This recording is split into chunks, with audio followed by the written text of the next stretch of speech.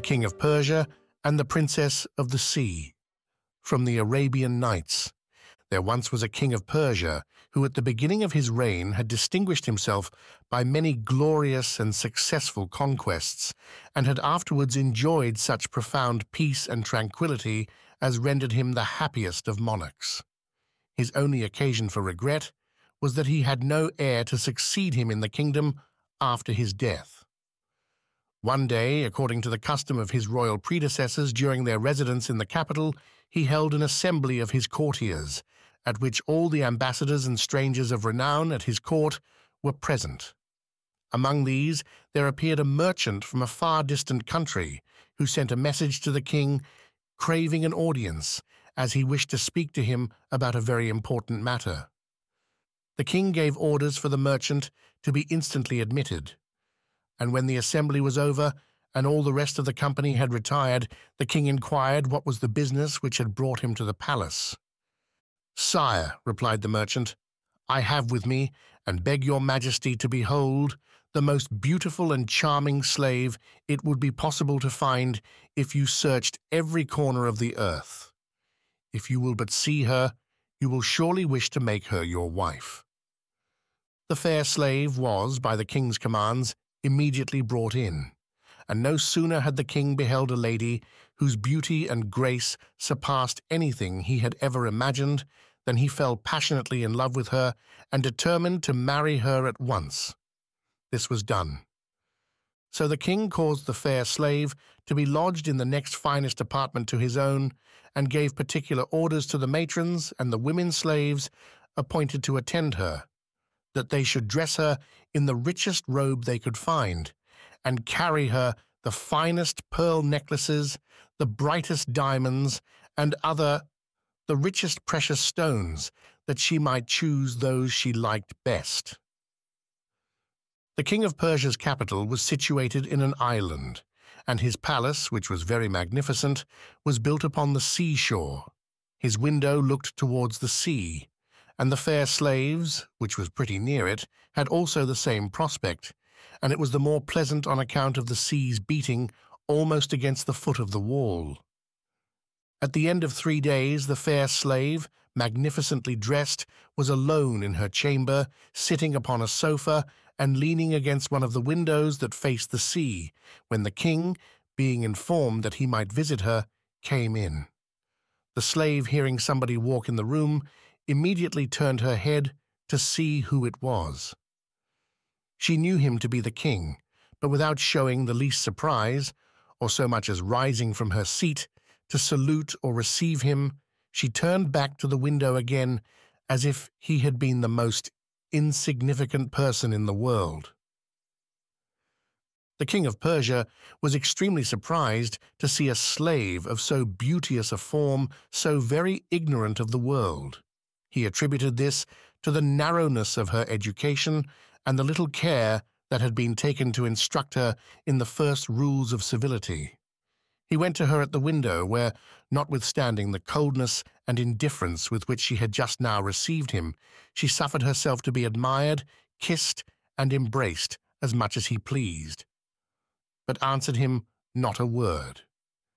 "My dearest life," said the king, "you neither answer nor by any visible token give me the least reason to believe that you are listening to me.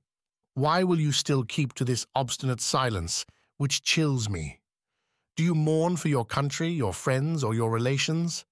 Alas, is not the king of Persia, who loves and adores you, capable of comforting and making you amends for the loss of everything in the world?"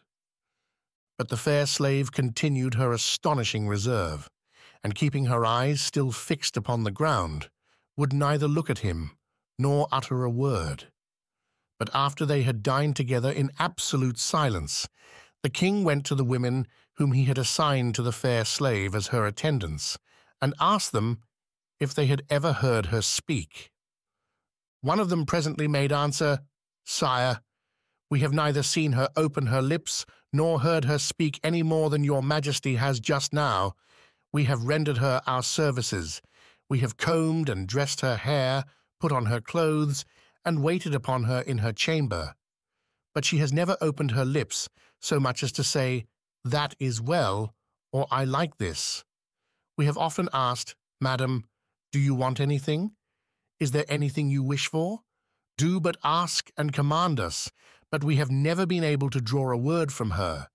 We cannot tell whether her silence proceeds from pride, sorrow, stupidity, or dumbness, and this is all we can inform your majesty.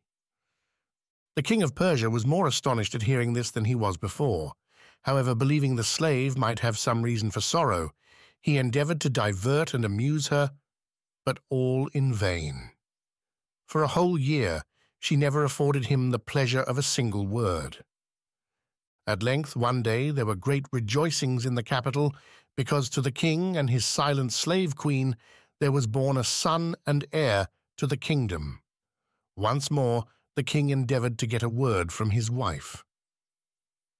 "My queen," he said, "I cannot divine what your thoughts are, but for my own part, nothing would be wanting to complete my happiness and crown my joy, but that you should speak to me one single word, for something within me tells me you are not dumb, and I beseech, I conjure you to break through this long silence and speak but one word to me, and after that I care not how soon I die." At this discourse the fair slave, who according to her usual custom had hearkened to the king with downcast eyes, and had given him cause to believe not only that she was dumb, but that she had never laughed in her life, began to smile a little. The king of Persia perceived it with a surprise that made him break forth into an exclamation of joy, and no longer doubting but that she was going to speak, he waited for that happy moment with an eagerness and attention that cannot easily be expressed. At last the fair slave, breaking her long-kept silence, thus addressed herself to the king. "Sire," said she, "I have so many things to say to your majesty that having once broken silence, I know not where to begin. However, in the first place, I think myself in duty bound to thank you for all the favors and honors you have been pleased to confer upon me, and to implore heaven to bless and prosper you, to prevent the wicked designs of your enemies, and not to suffer you to die after hearing me speak, but to grant you a long life. Had it never been my fortune to have borne a child, I was resolved, I beg your majesty to pardon the sincerity of my intention, never to have loved you, as well as to have kept an eternal silence. But now I love you as I ought to do." The king of Persia, ravished to hear the fair slave speak, embraced her tenderly. "Shining light of my eyes," said he, "it is impossible for me to receive a greater joy than what you have now given me." The king of Persia, in the transport of his joy, said no more to the fair slave. He left her, but in such a manner as made her perceive that his intention was speedily to return. And being willing that his joy should be made public, he sent in all haste for the Grand Vizier. As soon as he came, he ordered him to distribute 1,000 pieces of gold among the holy men of his religion who had made vows of poverty, as also among the hospitals and the poor by way of returning thanks to heaven, and his will was obeyed by the direction of that minister. After the king of Persia had given this order, he returned to the fair slave again. "Madam," said he, "pardon me for leaving you so abruptly, but I hope you will indulge me with some conversation, since I am desirous to know several things of great consequence. Tell me, my dearest soul, what were the powerful reasons that induced you to persist in that obstinate silence for a whole year together, though you saw me, heard me talk to you, and ate and drank with me every day?" To satisfy the king of Persia's curiosity, "Think," replied the queen, "whether or no to be a slave, far from my own country, without any hopes of ever seeing it again, to have a heart torn with grief at being separated forever from my mother, my brother, my friends, and my acquaintance. Are not these sufficient reasons for my keeping a silence? Your majesty has thought so strange and unaccountable? The love of our native country is as natural to us as that of our parents, and the loss of liberty is insupportable to everyone who is not wholly destitute of common sense and knows how to set a value on it." "Madam," replied the king, "I am convinced of the truth of what you say, but till this moment I was of opinion that a person beautiful like yourself, whom her evil destiny had condemned to be a slave, ought to think herself very happy in meeting with a king for her master." "Sire," replied the fair slave, "whatever the slave is, there is no king on earth who can tyrannize over her will. But when this very slave is in nothing inferior to the king that bought her, your majesty shall then judge yourself of her misery and her sorrow, and to what desperate attempts the anguish of despair may drive her." The king of Persia, in great astonishment, said, "Madam, can it be possible that you are of royal blood? Explain the whole secret to me, I beseech you, and no longer increase my impatience. Let me instantly know who are your parents, your brothers, your sisters, and your relations, but above all, what your name is."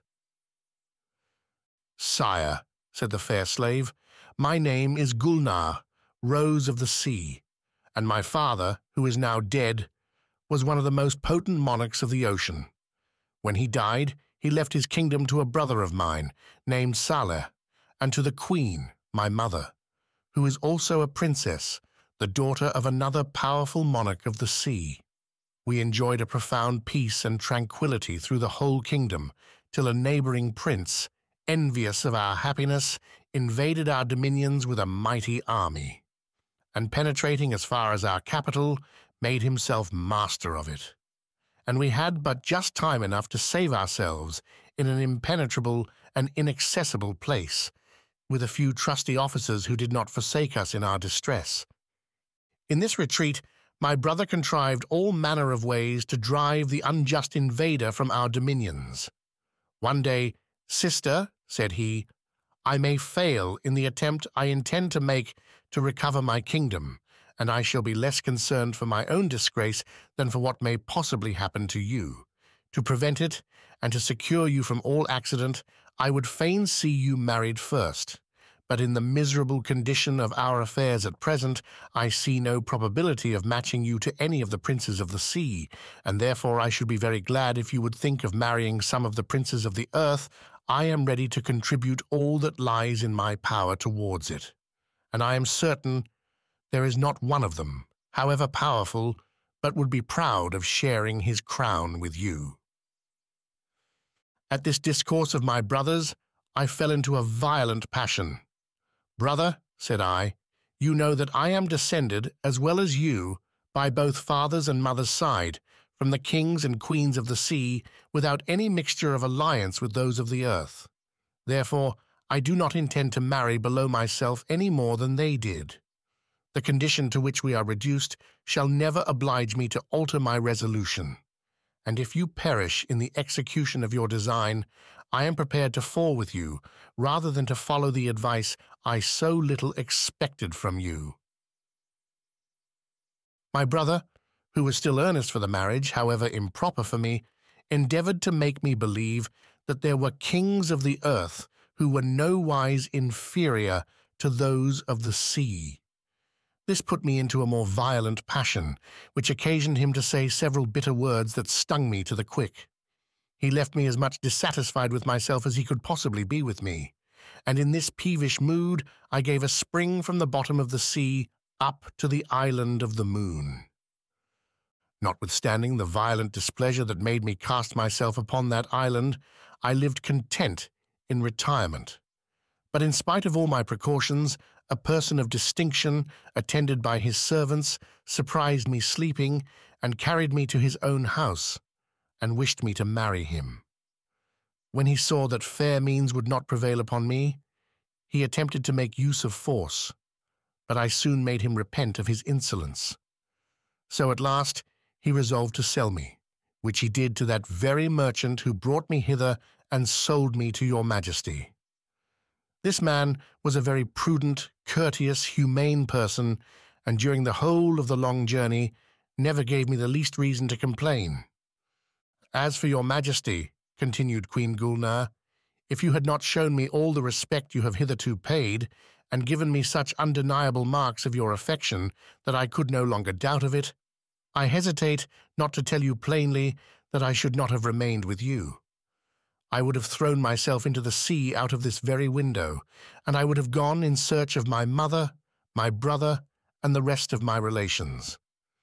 And therefore I hope you will no longer look upon me as a slave, but as a princess worthy of your alliance." After this manner, Queen Gulnare discovered herself to the king of Persia and finished her story. "My charming, my adorable queen," cried he, "what wonders have I heard? I must ask 1,000 questions concerning those strange and unheard-of things which you have related to me. I beseech you to tell me more about the kingdom and people of the sea, who are altogether unknown to me. I have heard much talk, indeed, of the inhabitants of the sea, but I always looked upon it as nothing but a tale or fable. But by what you have told me, I am convinced there is nothing more true, and I have a very good proof of it in your own person, who are one of them, and are pleased to condescend to be my wife, which is an honor no other inhabitant on the earth can boast of besides myself. There is one thing yet which puzzles me, therefore I must beg the favor of you to explain it. That is, I cannot comprehend how it is possible for you to live or move in the water without being drowned. There are very few amongst us who have the art of staying under water, and they would surely perish if, after a certain time, they did not come up again." "Sire," replied Queen Gulnare, "I shall with pleasure satisfy the king of Persia.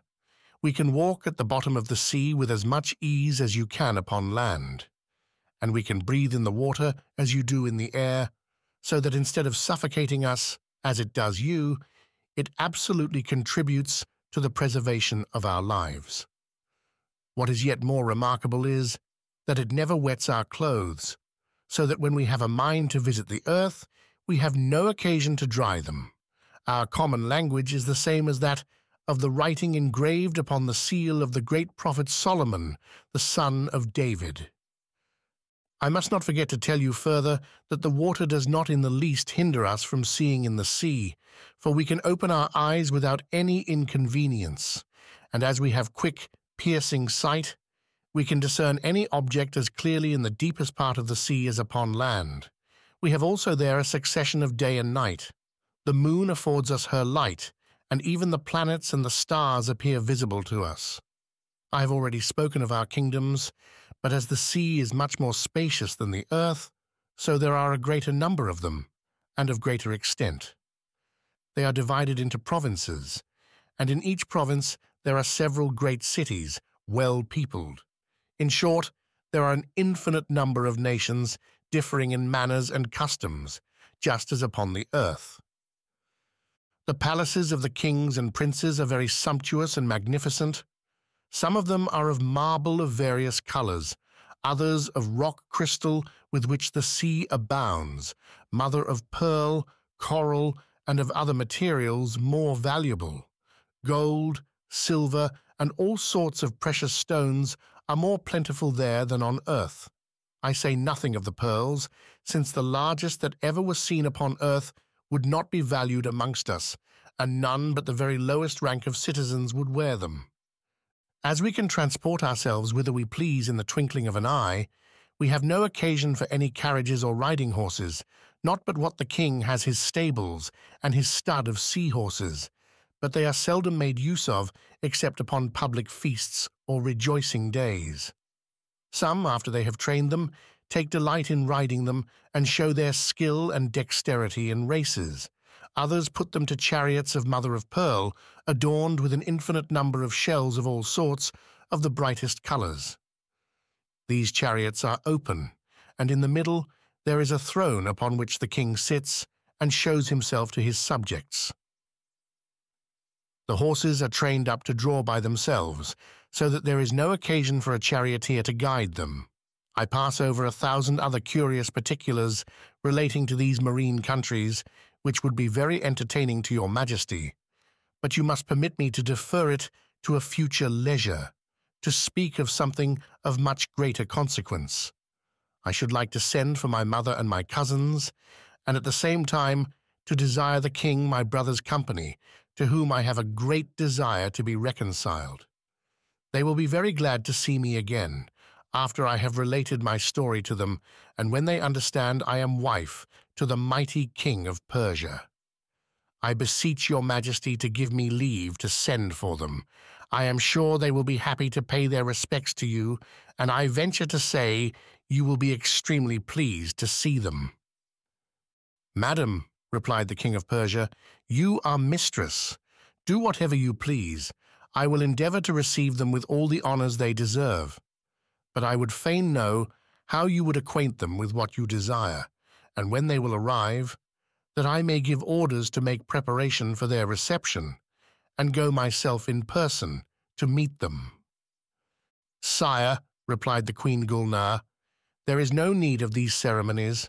They will be here in a moment, and if your majesty will but look through the lattice, you shall see the manner of their arrival." Queen Gulnare then ordered one of her women to bring her a brazier with a little fire. After that, she bade her retire and shut the door. When she was alone, she took a piece of aloes out of a box and put it into the brazier.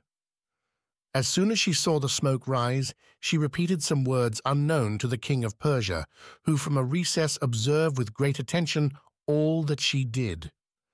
She had no sooner ended than the sea began to be disturbed.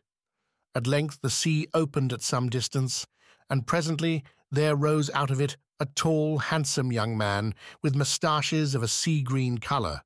A little behind him, a lady advanced in years but of a majestic air, attended by 5 young ladies, nowise inferior in beauty to the Queen Gulnare. Queen Gulnare immediately went to one of the windows and saw the king, her brother, the queen her mother, and the rest of her relations, who at the same time perceived her also. The company came forward, borne, as it were, upon the surface of the waves.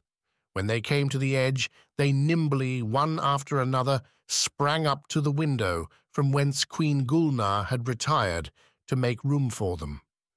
King Saleh, the queen her mother, and the rest of her relations embraced her tenderly with tears in their eyes on their first entrance.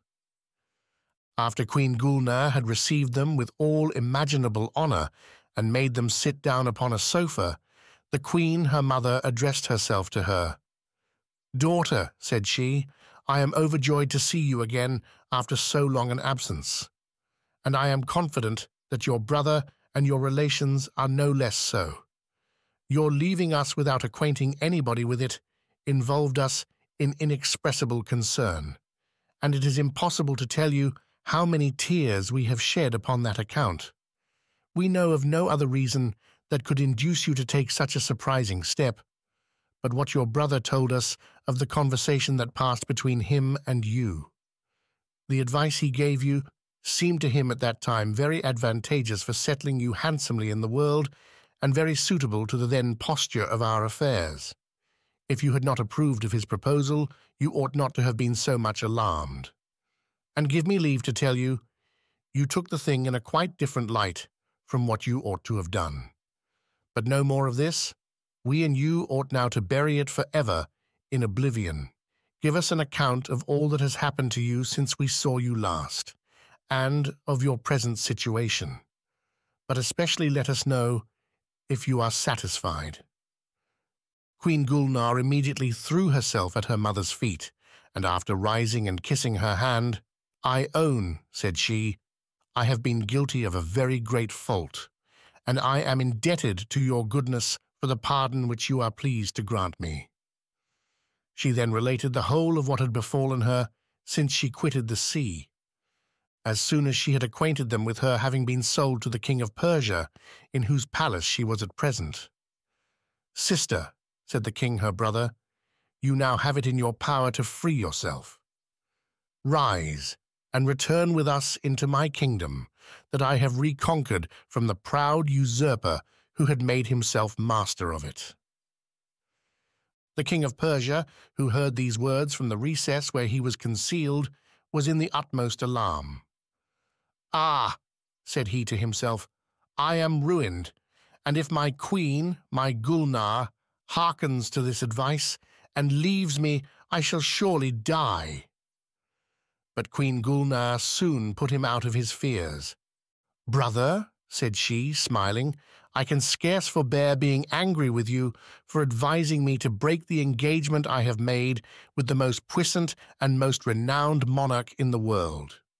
I do not speak here of an engagement between a slave and her master. It would be easy to return the 10,000 pieces of gold that I cost him. But I speak now of a contract between a wife and a husband, and a wife who has not the least reason to complain. He is a religious, wise, and temperate king. I am his wife, and he has declared me Queen of Persia to share with him in his counsels. Besides, I have a child, the little Prince Beda. I hope then neither my mother nor you nor any of my cousins will disapprove of the resolution or the alliance I have made, which will be an equal honor to the kings of the sea and the earth. Excuse me for giving you the trouble of coming hither from the bottom of the deep to communicate it to you, and for the pleasure of seeing you after so long a separation." "Sister," replied King Saleh, "the proposal I made you of going back with us into my kingdom was only to let you see how much we all love you, and how much I in particular honor you, and that nothing in the world is so dear to me as your happiness." The queen confirmed what her son had just spoken, and addressing herself to Queen Gulnare said, "I am very glad to hear you are pleased, and I have nothing else to add to what your brother has just said to you. I should have been the first to have condemned you if you had not expressed all the gratitude you owe to a monarch that loves you so passionately and has done such great things for you." When the king of Persia, who was still in the recess, heard this, he began to love her more than ever, and resolved to express his gratitude in every possible way. Presently, Queen Gulnare clapped her hands, and in came some of her slaves, whom she had ordered to bring in a meal. As soon as it was served up, she invited the queen her mother, the king her brother, and her cousins to sit down and take part of it. They began to reflect that without asking leave, they had got into the palace of a mighty king who had never seen nor heard of them, and that it would be a great piece of rudeness to eat at his table without him. This reflection raised a blush in their faces. In their emotion, their eyes glowed like fire, and they breathed flames at their mouths and nostrils. This unexpected sight put the king of Persia, who was totally ignorant of the cause of it, into a dreadful consternation. Queen Gulnare, suspecting this and understanding the intention of her relations, rose from her seat and told them she would be back in a moment. She went directly to the recess and recovered the king of Persia from his surprise. "Sir," said she, "give me leave to assure you of the sincere friendship that the queen my mother and the king my brother are pleased to honor you with. They earnestly desire to see you and tell you so themselves. I intended to have some conversation with them by ordering a banquet for them before I introduced them to your majesty, but they are very impatient to pay their respects to you, and therefore I desire your majesty would be pleased to walk in and honor them with your presence." "Madam," said the king of Persia, "I should be very glad to salute persons that have the honor to be so nearly related to you, but I am afraid of the flames that they breathe at their mouths and nostrils." "Sir," replied the queen, laughing, "you need not in the least be afraid of those flames, which are nothing but a sign of their unwillingness to eat in your palace without your honoring them with your presence and eating with them." The king of Persia, encouraged by these words, rose up and came out into the room with his queen Gulnare. She presented him to the queen her mother, to the king her brother, and to her other relations, who instantly threw themselves at his feet with their faces to the ground. The king of Persia ran to them and, lifting them up, embraced them one after another. After they were all seated, King Saleh began. "Sir," said he to the king of Persia, "we are at a loss for words to express our joy to think that the queen my sister should have the happiness of falling under the protection of so powerful a monarch. We can assure you she is not unworthy of the high rank you have been pleased to raise her to, and we have always had so much love and tenderness for her that we could never think of parting with her to any of the puissant princes of the sea, who often demanded her in marriage before she came of age. Heaven has reserved her for you, sir, and we have no better way of returning thanks to it for the favor it has done her than by beseeching it to grant your majesty a long and happy life with her, and to crown you with prosperity and satisfaction." "Certainly," replied the king of Persia, "I cannot sufficiently thank either the queen her mother, or you, prince, or your whole family, for the generosity with which you have consented to receive me into an alliance so glorious to me as yours." So saying, he invited them to take part of the luncheon, and he and his queen sat down at the table with them. After it was over, the king of Persia conversed with them till it was very late, and when they thought it time to retire, he waited upon them himself to the several rooms he had ordered to be prepared for them.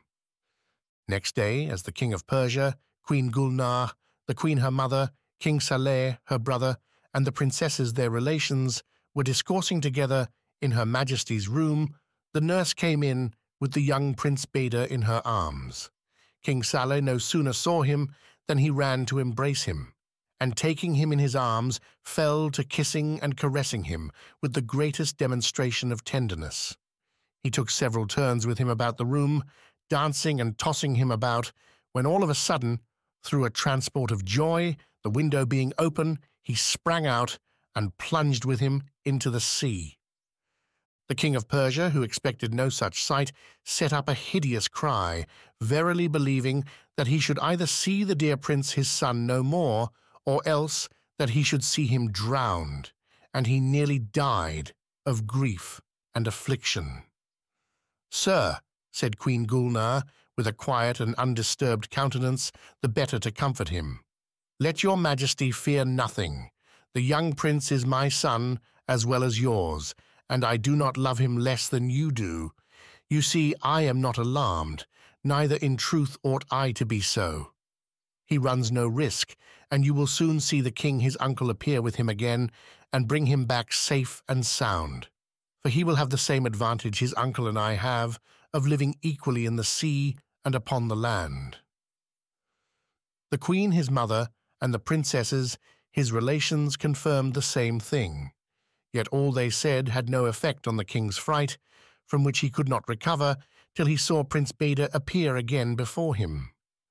The sea at length became troubled, when immediately King Saleh arose with the young prince in his arms, and holding him up in the air, he re-entered at the same window he went out at. The king of Persia, being overjoyed to see Prince Beda again, and astonished that he was as calm as before he lost sight of him, King Saleh said, "Sir, was not your majesty in a great fright when you first saw me plunge into the sea with the prince my nephew?" "Alas, prince," answered the king of Persia, "I cannot express my concern. I thought him lost from that very moment, and you now restore life to me by bringing him again." "I thought as much," replied King Saleh, "though you had not the least reason to apprehend any danger. For before I plunged into the sea with him, I pronounced over him certain mysterious words, which were engraven on the seal of the great Solomon, the son of David. We do the same to all those children that are born in the regions at the bottom of the sea, by virtue of which they receive the same privileges that we have over those people who inhabit the earth. From what your majesty has observed, you may easily see what advantage your son Prince Beda has acquired by his birth, for as long as he lives, and as often as he pleases, he will be at liberty to plunge into the sea and traverse the vast empires it contains in its bosom." Having so spoken, King Saleh, who had restored Prince Beda to his nurse's arms, opened a box he had fetched from his palace in the little time he had disappeared. It was filled with 300 diamonds as large as pigeons' eggs, a like number of rubies of extraordinary size, as many emerald wands, each half a foot long, and 30 strings or necklaces of pearl, consisting each of 10 feet.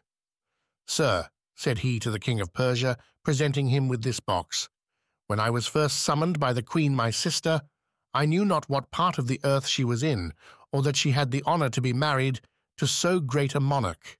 This made us come empty-handed. As we cannot express how much we have been obliged to your majesty, I beg you to accept this small token of gratitude, in acknowledgment of the many particular favors you have been pleased to show her." It is impossible to express how greatly the king of Persia was surprised at the sight of so much riches enclosed in so little compass. "What, prince," cried he, "do you call so inestimable a present a small token of your gratitude?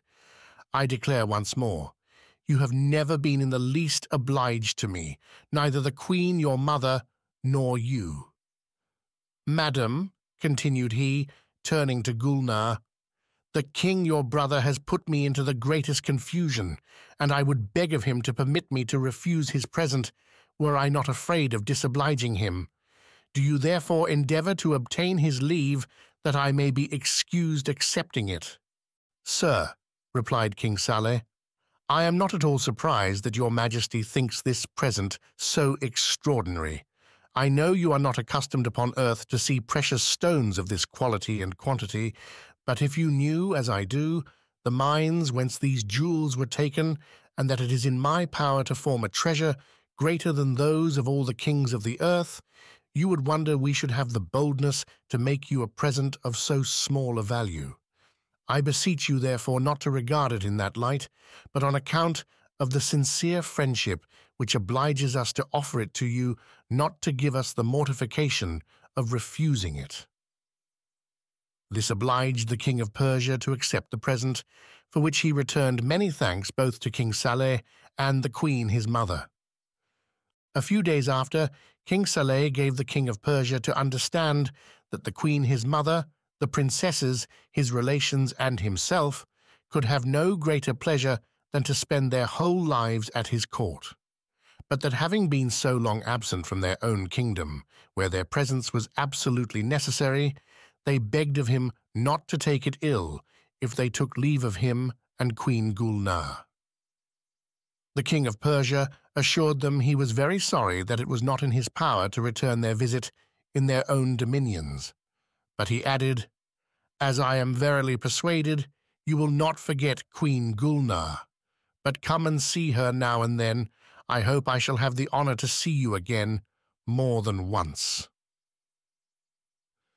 Many tears were shed on both sides upon their separation. King Saleh departed first, but the queen his mother and the princesses his relations were fain to force themselves in a manner from the embraces of Queen Gulnare, who could not prevail upon herself to let them go.